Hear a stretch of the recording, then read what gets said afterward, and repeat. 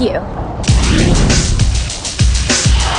A Memphis family is breathing another sigh of relief after a FOX13 Problem Solvers investigation. In May, we introduced you to the Grays. The family had been living in a rental home with no wheelchair ramp. The problem, a member of the family is completely disabled. After our report, generous Mid-Southerners came out to build a ramp.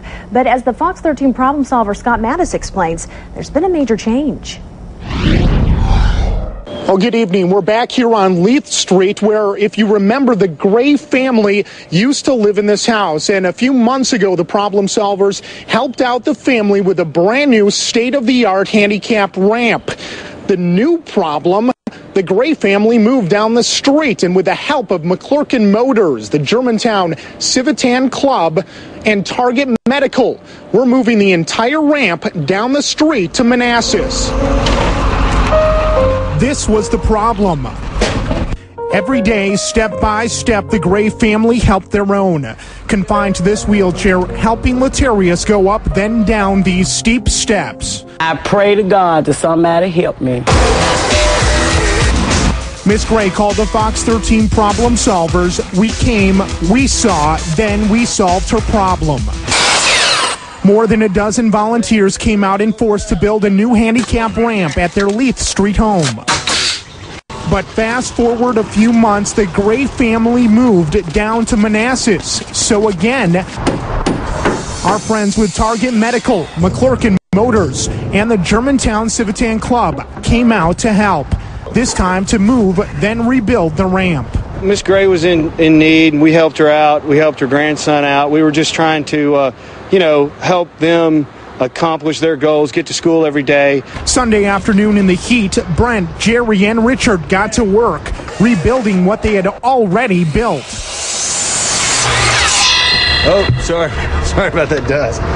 With blood and sweat, the work was grueling and hard, but they know it was all being done for a boy in need named Latarius. Okay, we're down here on Manassas Street, and this is no easy task for the guys here. The heat index is well over 100 degrees. Now what they're doing is putting together the new ramp that is now a few months old and installing it to this brand new house. Nail guns and hammers working overtime on this summer afternoon. But the purpose for this handicap ramp is to ease the pain. The boards and the pieces being put back together one by one. It was soon that the ramp looked like a ramp once again.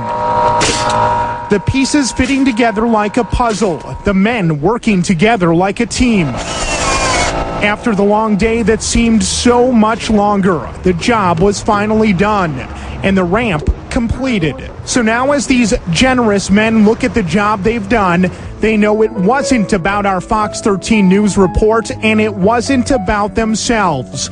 It was, though, for a boy named Latarius. We just wanted to do something to help this young man. In your original story, you saw what they had to go through to get him down those 8 or 9 high steps. This is a lot easier for them now. This is good. This is great. If all of us give back a little bit, it makes a world of difference to everybody. A few hours here and there, a few $100s for materials and that, it really helps people and affects the whole neighborhood. So after 2 hours of hard work in this brutal heat, the folks from McClurkin Motors, Target Medical, and the Germantown Civitan Club have finally completed the ramp. Of course, as you remember, it was just a few months ago that they put it at the old house off Leith Street, and now it is complete here on Manassas. Reporting in Memphis, Scott Mattis, FOX13 News.